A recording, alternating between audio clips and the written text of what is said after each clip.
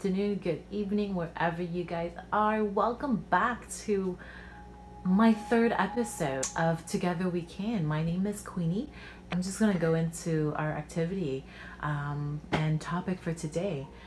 But before I start, guys, we are already in week 5 of our quarantine time. We have all been practicing social distancing, staying safe, staying at home. Parents out there, you guys are the rock of the family, so continue to be an inspiration to your children and kids. Wow, can you believe we're already in week 5? And I don't know how long more this will last, but your patience should be well recognized, because this is not the norm. This is not what we're used to. We're used to going out, interacting with kids and other families and other people, and for parents, we're used to going out and working and going to the groceries without fear of touching other people.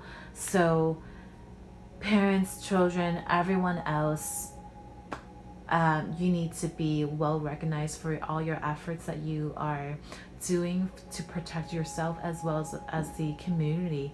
So without further ado, let's get on with our exercise. The title of this episode is called Dreams and Under the Sea. So you can well imagine we're going to be talking about daydreams as part of our topic. Our activity is going to be creating sea creatures that you are most drawn to out of saran wrap, and then decorate our windows with it. Just before I go on with the activity, at any time feel free to pause and rewind or anything within this video, just so you can get all these equipments and materials and gather and unpause when you have everything together. So let's just go right in. For this activity, I decided to create jellyfish because I am obsessed with jellyfishes, because there's something about jellyfishes and by the way, there's over 35 species that exist that falls under the jellyfish family, and every single species of that jellyfish is absolutely stunning to me. It's bioluminescence. That means it glows in the dark. There's the protein within that jellyfish. I think it's absolutely stunning. So because I am so inspired by jellyfish, I've decided to create a jellyfish imagery. But for you guys, parents, child, guardian, whatever fish that you are most drawn to, feel free to make that instead of the jellyfish. I'm going to share a link, several links below from aquariums. Actually, there's a lot of aquariums, just so you guys know, out there. There's the Monterey Aquarium, there's the Georgia Aquarium that is really keen in providing online trainings and online education on aquarium species. So one of the aquariums, I believe the Monterey Aquarium, they provide activities and imagery of all different species that live in the sea. And so you can also go to the website, grab an imagery and just have it in front of you, so you know how to draw it when we're ready to create that activity. Let's get right on it.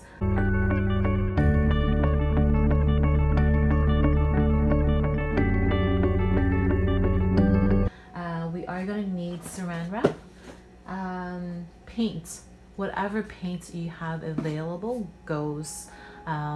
It doesn't have to be any particular paint, any paint. I just had dyes and paints available from my past projects, so I'm going to be using those. So the colors that you're going to need all has to associate to the species that you want to create. So if you want to create a jellyfish, blue, purples are the colors that you want. If you are wanting to create Nemo, obviously you're going to need black, white, orange paint. So think about the colors, the species that you are wanting to make, and then grab those paint colors so that you can paint that. that species. Okay, and we're gonna need paint brushes, and once we add color onto the saran wrap, we're gonna have to wait for it to dry. So I'm gonna go ahead and create that, lay down the saran wrap. Okay.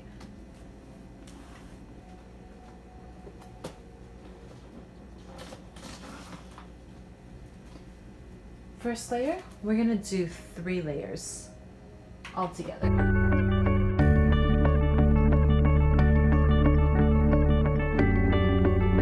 So once you have 3 layers of saran wrap ready, I'm gonna lie it down onto the surface of the table. So I'm gonna start off. All you're gonna do, once you have your paints ready, so you'll see, I have my paint ready. I have blue, purple, and sort of like aquamarine green color.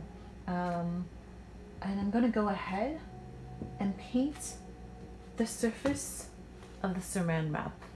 And we're not gonna be detailed, because all we're gonna do is think of it as if you're painting the fabric.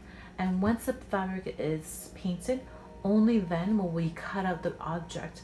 So it doesn't have to be perfect at the moment. We're only adding color onto the surface of the saran wrap.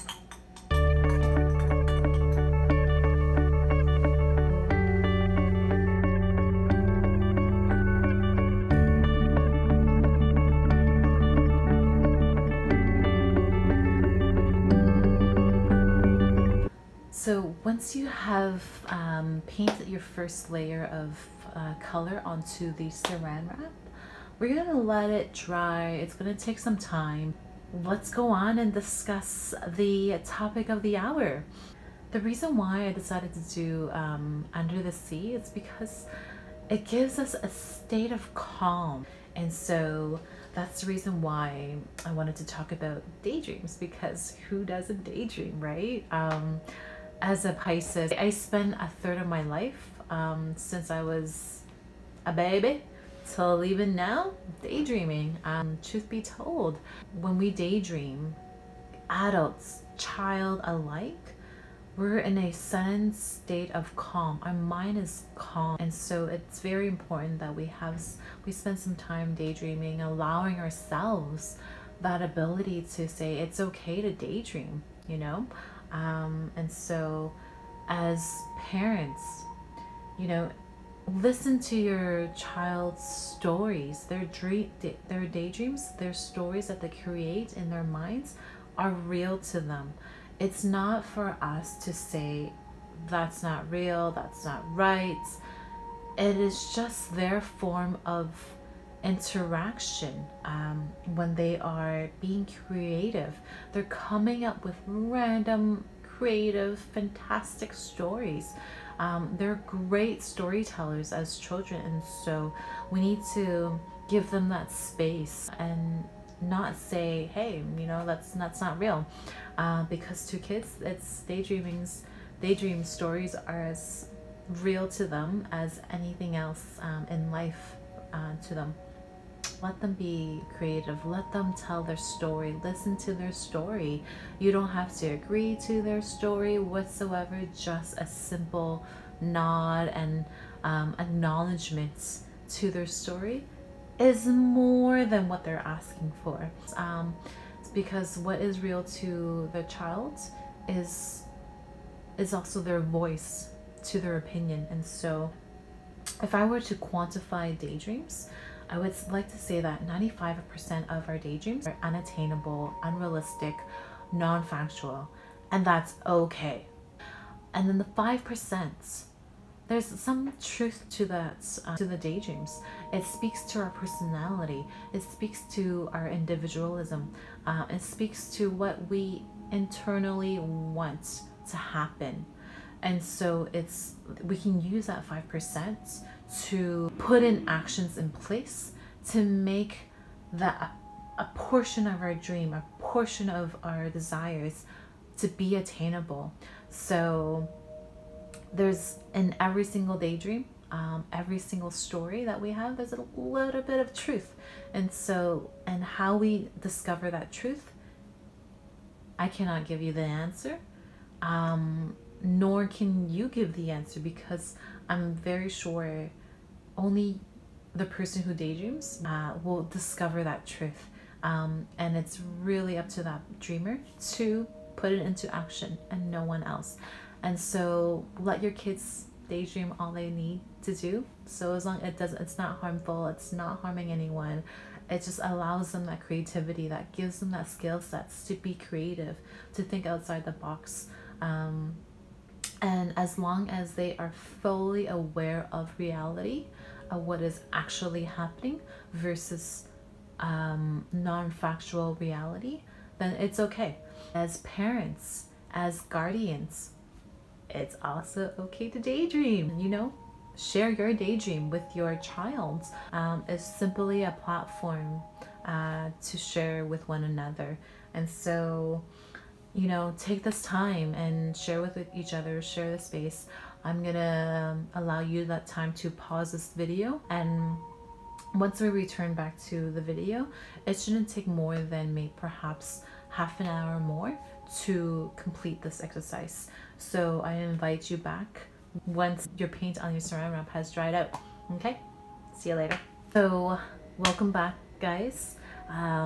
Hopefully by now your piece is absolutely dry and ready to proceed. And so let's get right on it. I'm gonna go ahead and layer on 3 more pieces of saran wrap on top of the paint that we had just added on top onto the first 3 layers. So I'm gonna go ahead and do that.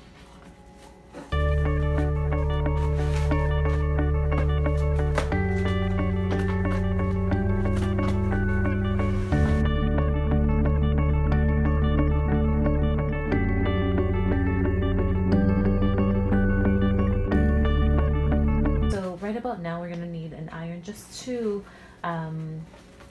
we're gonna require heat to melt the saran wrap just a little bit, so that it becomes, instead of 6 layers, it becomes 1 single material, so that we won't be able to tear it apart.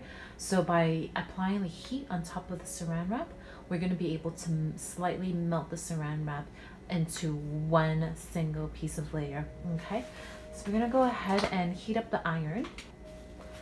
And we're gonna need another piece of cloth to iron on top, because we're not gonna apply the metal plates directly onto the saran wrap. So we're gonna need to have a piece of cloth on top, okay?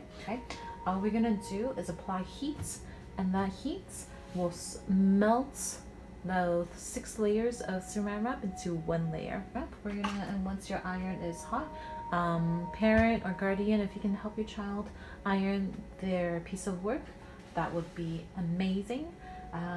So let's go ahead and iron.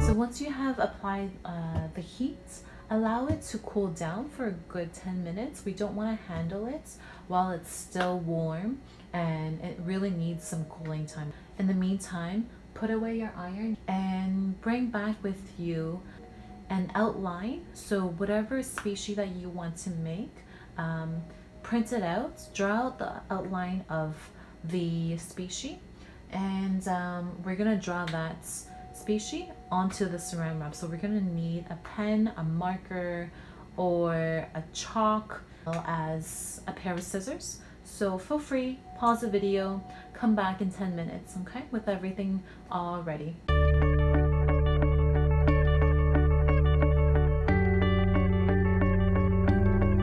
Just tape it on the corners and start to draw the outline of your species, be it a fish, a shark, or a jellyfish, whatever you want. Just a little tip is, don't make it too detailed. Just, we only want the outline of the species, because we're gonna cut the outline, cut the shape of the species. I do not have an outline of the jellyfish, but I have a painting that a friend had given to me, and I absolutely adore it. And so I'm going to use this as a reference point to draw out the outline of the jellyfish.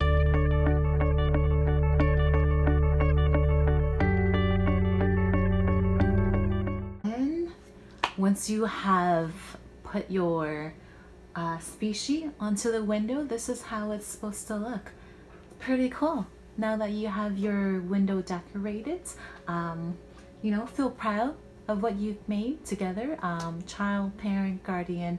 I think this is probably one of the more intensive activities that I've ever taught to kids, and so you should be so proud of yourself by making something different, something that it's not so out there. And if you really like this technique, feel free, go ahead and just create more objects, because the thing about art is it's about teaching the technique, and if it speaks to you as a individual and you like that technique, you can go ahead and just sort of explore how much more can you push this technique based on your skill level. And so feel free to explore, do some more objects, decorate your whole window with the permission of your parents and guardian. And yeah, you know, I would love to see what you guys came up with, what you guys created with the session. So feel free to share your photos and your comments on my Instagram story. So I'll leave my Instagram that you can follow below. And you know, when we share more stories and when we share more activities together, I mean, we make a bigger community, and we're better together, right? And so feel free to, if you have any comments about the session, how to improve, what you would love to learn from a tactile fashion material perspective, you know, put it on the comments and say, hey, I want to do this. So right about now, let's wrap up and give you back that space. And I'm looking forward to next week to share the space again with you. So children, be amazing. Parents, guardians, be amazing. Because children create the path to our future, and so together we can. And right about now, I'm going to say peace out, and I'll see you next week.